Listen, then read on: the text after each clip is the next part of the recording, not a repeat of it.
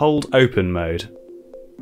Electromagnetic door closers are often specified for use in hospitals, schools, airports and hotels.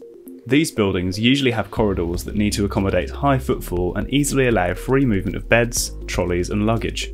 Electromagnetic door closers are the safest way to hold corridor doors open most of the time and critically ensure that the doors will close in the event of an emergency.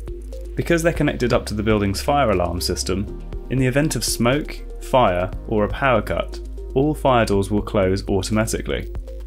During the initial setup, the door closer can be configured to hold the door open at a particular angle. If the door is pushed all the way open, the closer will magnetically hold the door open like this until the power is switched off, manually or otherwise. Swing free mode. Some electromagnetic door closers like the RESPONDER24 can also be configured in swing free mode. The difference here is that the door functions almost as if no door closer is fitted, allowing the door to be freely left open at any convenient angle. A closer fitted in swing free mode assists the less able as no major force is required to open the door.